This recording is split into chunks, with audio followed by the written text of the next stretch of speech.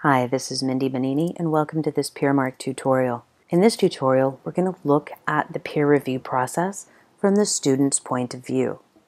We're at this part of the process. As a student, we're going to begin in Content and we'll go to the PeerMark module that we've been working in and we'll choose Review a Final Paper. Notice up here it says PeerMark Reviews and there's a blinking red light.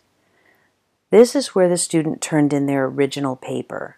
Now to do the reviews, they need to click on the PeerMark Review tab from the upper navigation. Here you'll see they've been assigned 3 reviews, 2 from other students and 1 of their own. So let's start with this peer review. Again, remember, I did use sample documents that were on the web. So this is not a normal sample of what the student would see.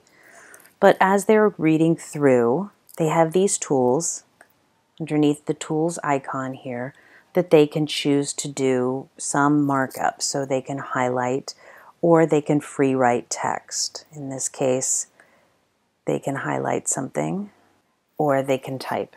So while many students may not feel comfortable marking up the paper directly within the document itself, they should feel comfortable answering the questions that you have provided them. Over here on the right-hand side, you'll see the 4 questions that I added to my rubric when I created the assignment. Here's an example of 2 of the free type questions, and here are 2 of the ranking questions. So in this one, name one thing that you learned from this paper. Does this paper sustain a coherent point? Why or why not?